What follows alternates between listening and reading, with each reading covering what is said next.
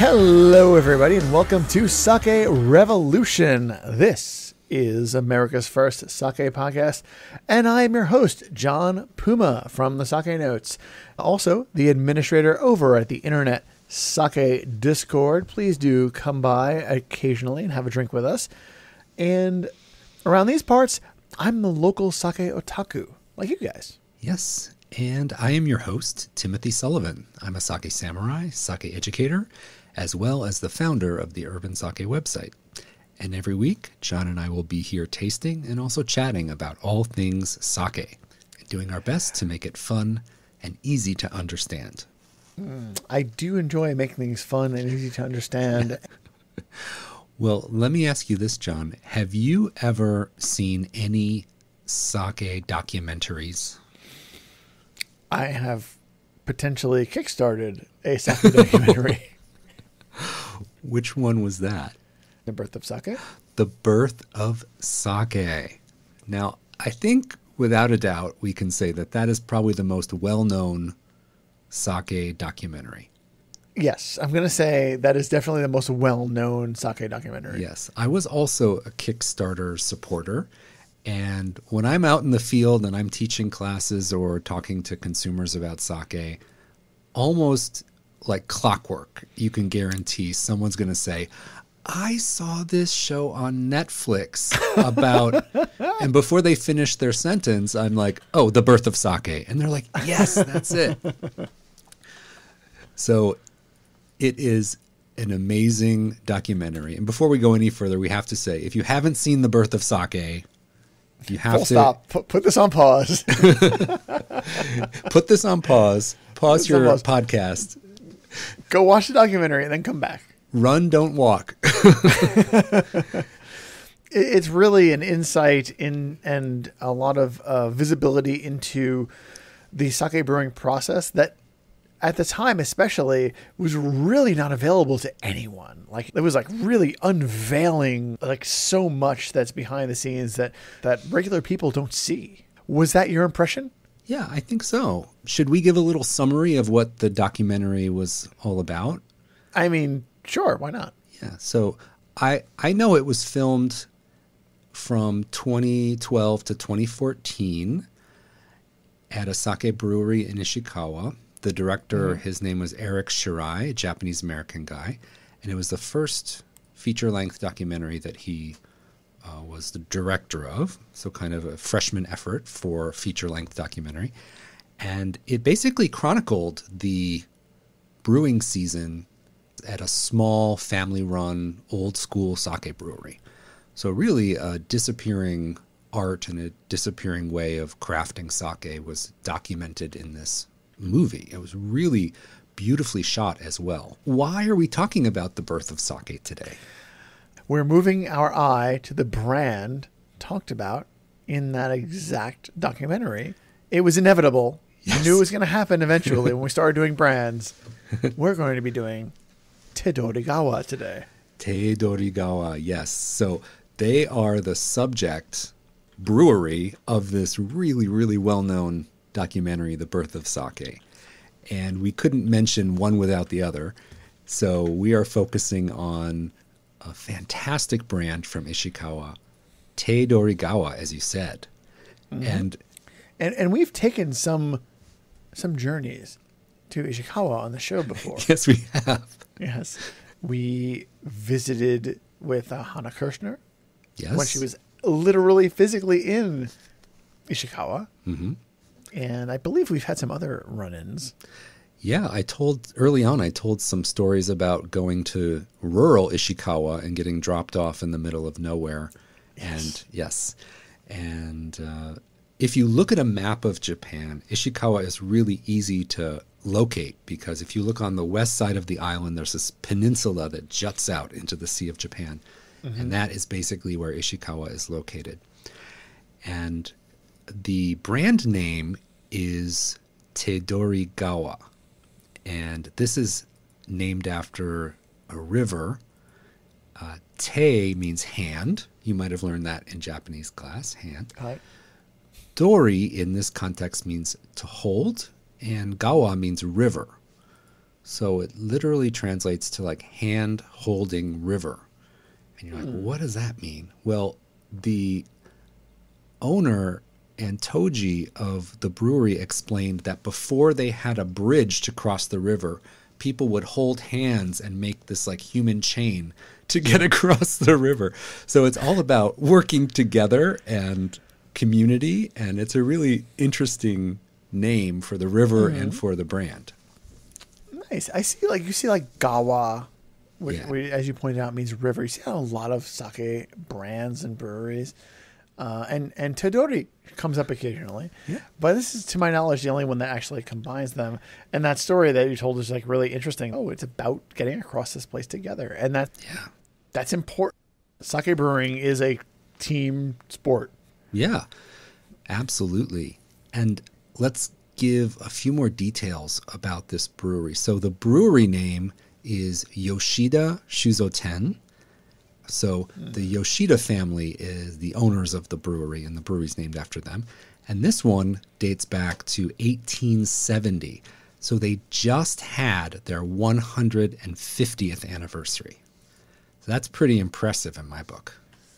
Wow. So usually when we do breweries and we compare them to like American history, it's like, oh, the United States was just about being a thing at this point or something like that.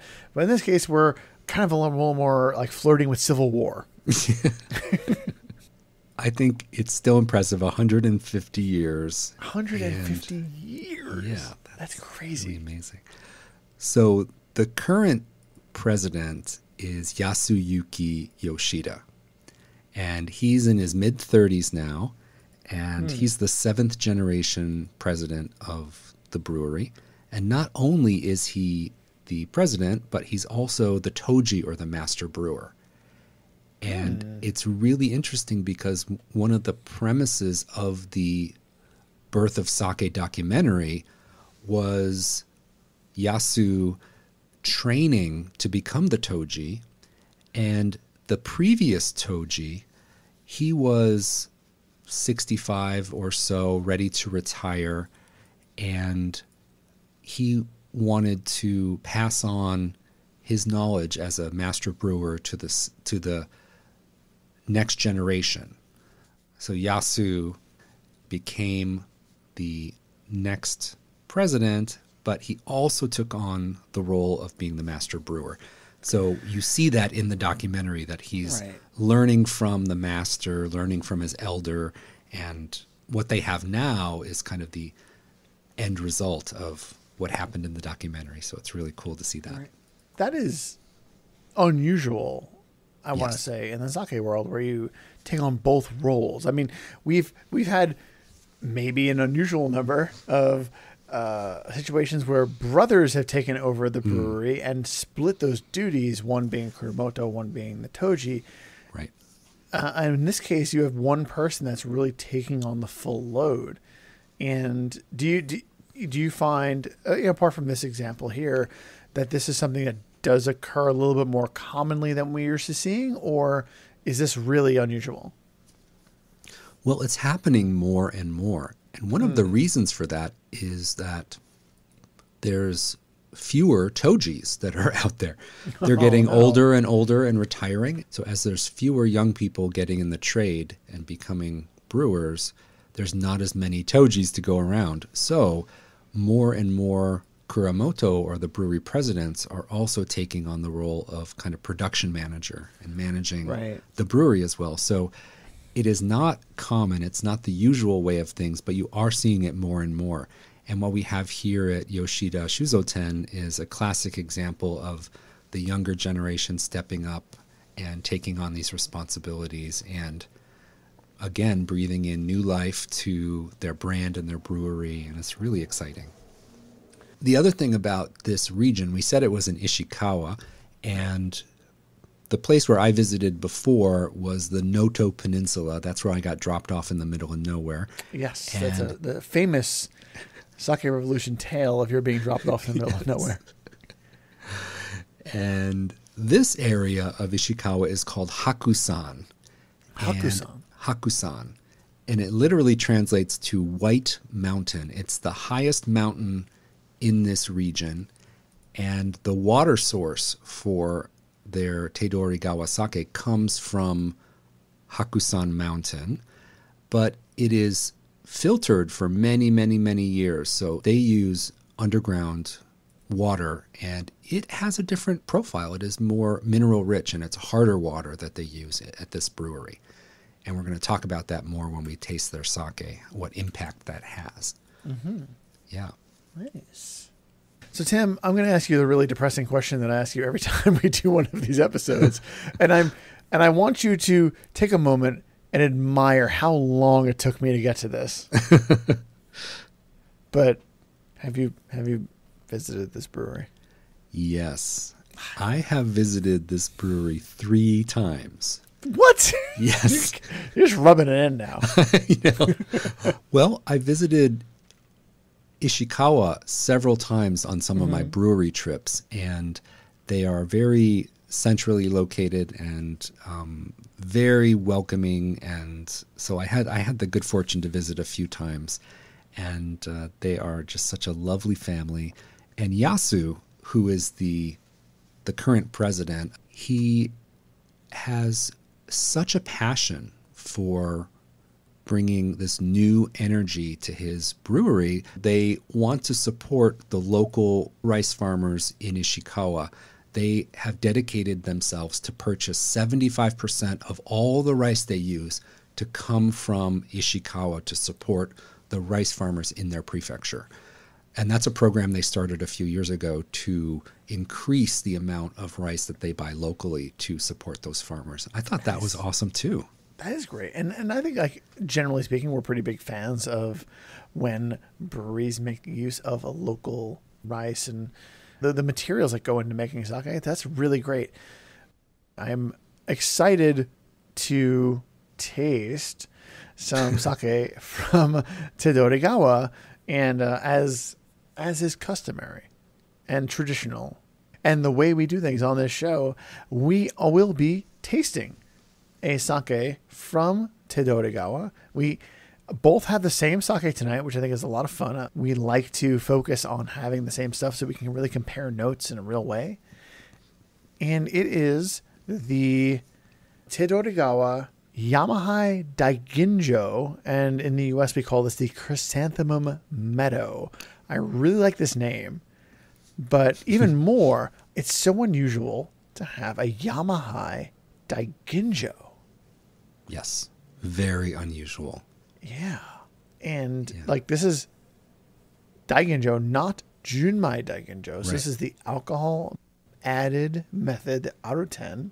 So the Daiginjo part of this Yamahai Daiginjo is a super premium grade. That means the rice is polished down to 50% remaining or less. And normally, Daiginjos are fruity, super rich, extremely aromatic. And this one is a Yamahai style Daiginjo, which is really unusual. So Yamahai is our fermentation starter that allows for lactic acid to build up naturally. And Tedorigawa is a huge proponent of Yamahai. They are one of the big players in that field. They are. They are just super big fans of Yamahai at this brewery. So we are going to be the beneficiaries of this marriage between the full flavors of Yamahai and the elegance of Daiginjo. So that's what we are setting ourselves up for. And I've had this sake before, but not in a long time. So I am really excited to revisit these flavors and explore this marriage between these two usually very different styles of brewing.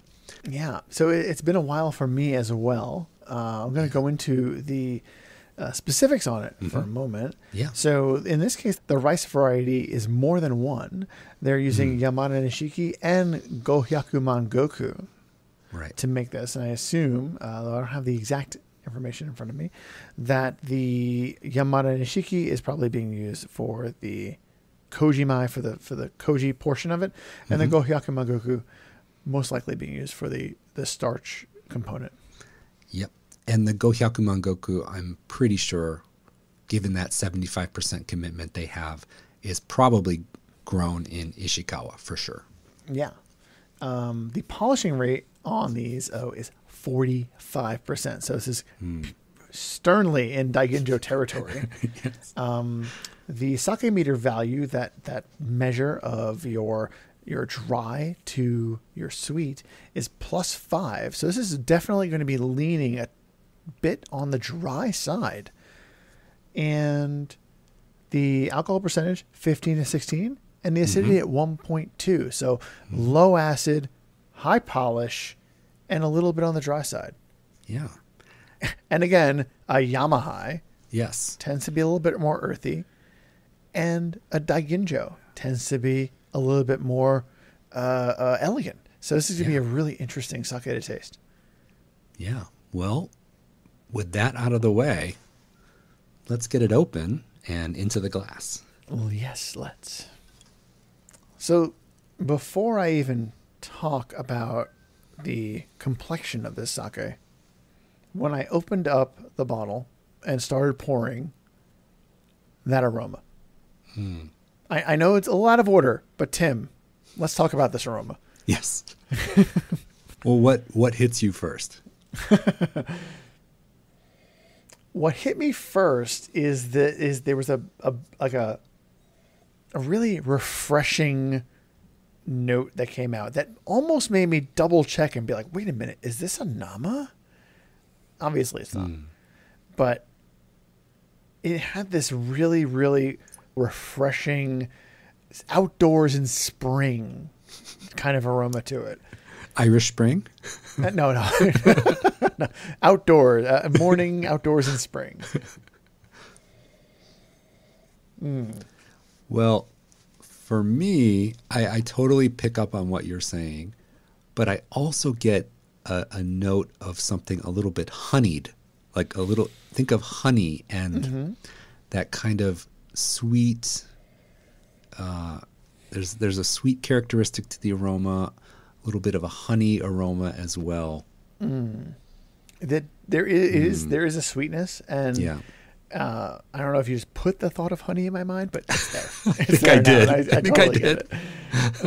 And I think that's a thing. We've talked about this before on the show, that when you're discussing flavors and aromas of people, that sometimes having that conversation and like helping figure out like how to put the words into what you're smelling or tasting is really good. It helps you kind of like develop your vocabulary and like understand better like what you're experiencing. And so yeah, I get that a little bit, that honeyness. Yeah. But now let's talk about the complexion. So this is pretty clear.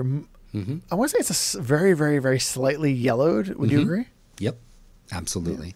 Yep, it has just a hint of a golden cast to it. Just a whisper of that. But it's perfectly transparent and seems to have a nice viscosity. I'm seeing some legs on the side of my glass. Ooh, I don't know if we've ever mentioned that on the show before, the legs on the side of the glass. Yeah, so, well, that's, I think most people know that from the wine world as well. When you swirl wine in a glass and then you have the drips coming down the side, those are called the legs. And if they are wider and move a little more slowly, you can infer that is more viscosity or more thickness to the sake or the wine. And if they move very fast and if they're very thin or water-like, then that is a lower viscosity, less thickness. Yeah, this is definitely sticking to the side of this glass as I swirl it around a little bit. Yeah, you can see those legs or those tears coming down very, very distinctly forming. Yeah. All right. Let's give it a taste. Okay, we have to say right now, this is not your average Daiginjo. No. It's also not your average yamahai. Right. You got your chocolate in my peanut butter. Yeah. That is a really great way to put that. If you look at the stats for this, 45% rice milling, SMV +5, Yamada Nishiki and Gohyakumangoku rices, low acidity, you could just assume, if you didn't know it wasn't about the yamahai part of it, you could just assume, oh, this is going to be a really luscious, fruity daiginjo, like very aromatic. And this is not that. No, This, not at all. I don't know if you'd agree with me, John, but this almost has an herbal note to it. Not Slightly. grassy, but yeah, a little bit for me, a little bit of a honey note, a little bit of an herbal note. Very smooth, very silky on the palate. The texture, the daiginjo texture is there, 110%. Yeah, it's interesting because doing the flavors that you often get from yamahai, although not as intensely, not as funky as your funkier yamahais, but just doing it with the texture of your daiginjo and like that smoothness that you expect. It's such an interesting combination. And as you alluded to earlier when you mentioned the chocolate in my peanut butter joke, to a lot of people out there who may not be as old as Tim and I, Reese's peanut butter cups used to do these commercials where they would make jokes about like accidentally combining peanut butter and chocolate and finding out that they're amazing together. And that's kind of what we're seeing here, is that this is like these two styles of sake that you would think intrinsically would be polar opposites are really, really going together here. Yes. Yes. I'm just glad you're old enough to get my joke, John. Oh, well, I'm not no spring chicken myself. Yeah, but I completely agree with you. It's such an interesting marriage.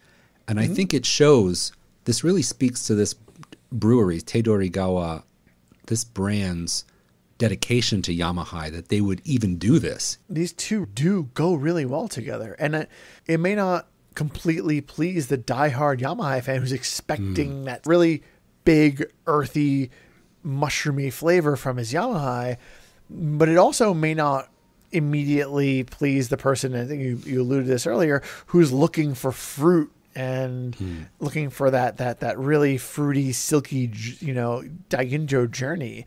Yeah. It's doing a little bit of both, and it's making a new thing. It's making something completely different from either one. Yeah. Yeah. And I think it also makes it very food friendly as well. Like yamahai is known as being very food friendly. Daiginjo, not as much, because it tends to be so aromatic and fruity usually. But this really brings, I find, the great aspects of both of those styles of sake together, and really opens up food pairing possibilities too. It lends a touch of earthiness to daiginjo that you don't usually see. That's kind of what I would say is shorthand, right?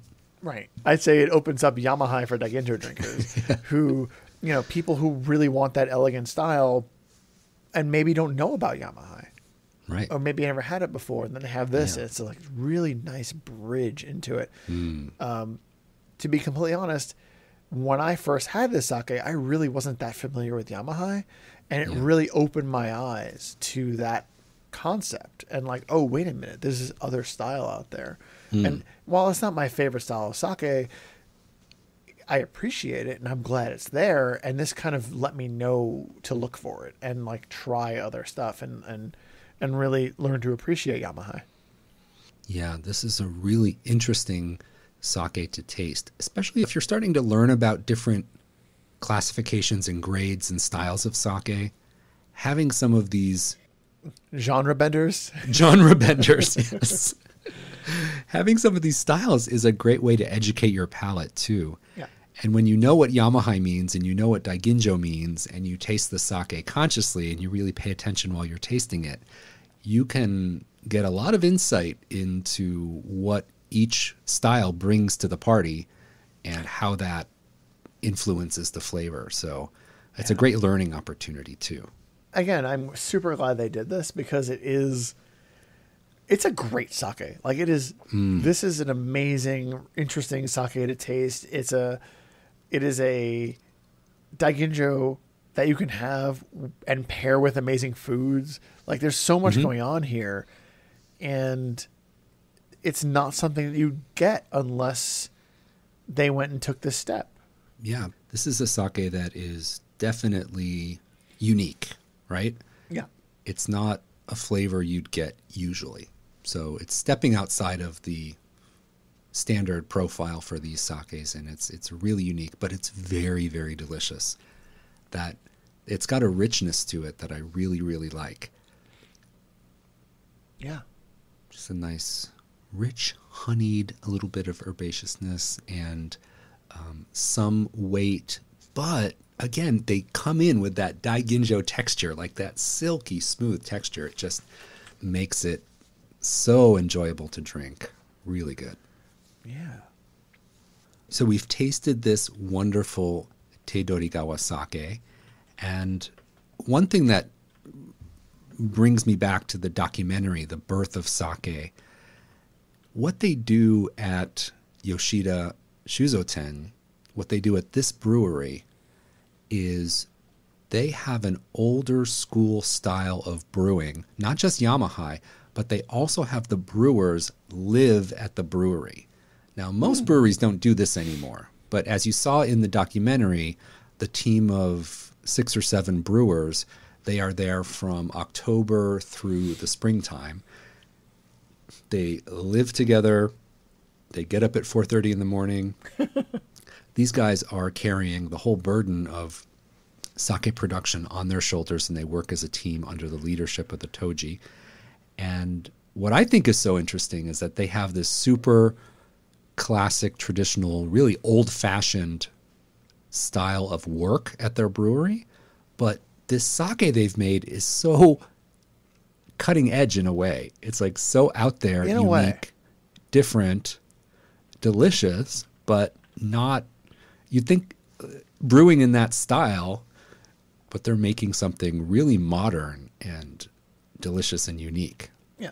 I think that often results in a good product when you take the old and the classic and then you put your own spin on it and you modernize it. You're not disregarding the classic. You're bringing it up to date and you're doing something new and interesting with it. And I think that more often than not really works. Mm-hmm. Do you agree? Yeah.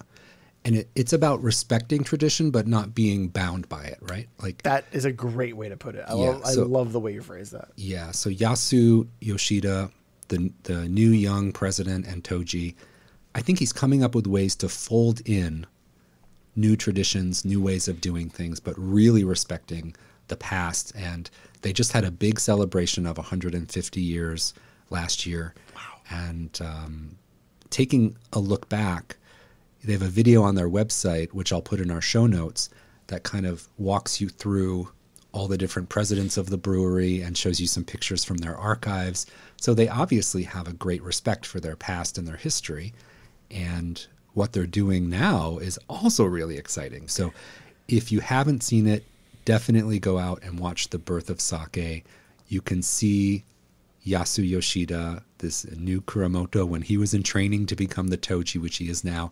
You can see all the struggles he went through and all the hard work that goes into making these sakes. It's really, really fantastic. And I also want to mention briefly that the Birth of Sake documentary won an award at the 2015 Tribeca Film Festival. It won the Best Documentary Director, and they got a special jury mention for that.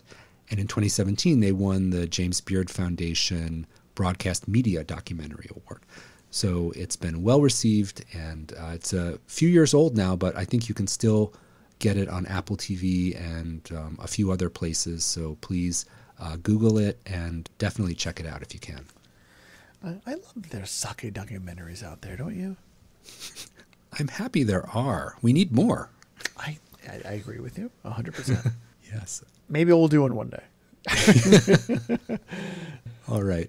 Well, I want to thank all of our listeners so much for tuning in. We really do hope that you're enjoying Sake Revolution. If you would like to show your support for this podcast, please consider backing us on Patreon. We're a listener-supported show, and all the monies that are donated go to help us in the production of this show. Editing, website, hosting, all the different costs that you have for creating a podcast, those Patreon donations really help us make this happen. That's right. This is a labor of love, and we do appreciate everybody who listens to our show. You guys are helping us getting reviews up on your podcast platform of choice. all that really helps to just sending good vibes our way. We like that. And really, we notice. We really do notice that. And we really do appreciate it. And if you would like to learn more about any of the topics, breweries, or sakes that we profiled in today's episode, be sure to visit our website, sakerevolution.com, and there you can check out all the detailed show notes. And if you have sake questions, I think we know some people you can send them to. That address is feedback@sakerevolution.com. So, until next time, please raise a glass. Remember to keep drinking sake and kanpai.